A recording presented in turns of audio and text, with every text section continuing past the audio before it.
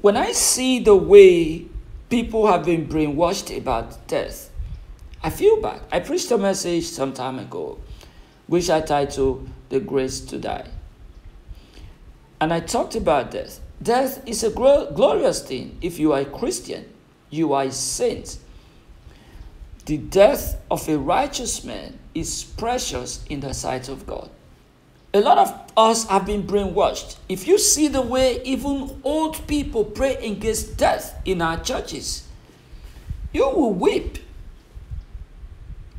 This is something that every one of us will definitely pay the price, except in the rapture. From the beginning of the world till today, only 2 people did not die.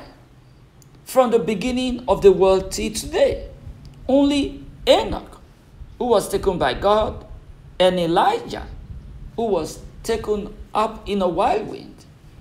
Only these 2 people did not die.